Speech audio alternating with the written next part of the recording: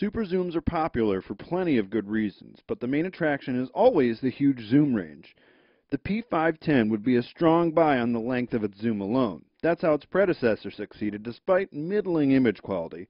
But Nikon got a lot of other stuff right this time around as well. The P510's massive 42x lens has the longest reach of any camera out there by a long shot. We've worried before that zoom ranges are getting out of hand and that it might be coming at the cost of image quality. But if we keep getting cameras like the P510, sign us up for the ride. Fantastical zoom capabilities aside, the P510's image quality is strong for a point-and-shoot.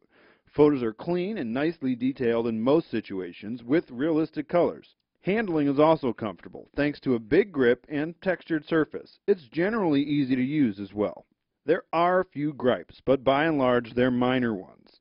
Battery life should be better on an expensive camera like this, and the build quality feels a bit cheap for the price point. As is almost always the case, GPS doesn't work well in cities, and without raw capture and more on-body controls, it doesn't offer quite the same level of user control as some of its competitors. Warts aside, however, the P510 finishes with a very strong overall score.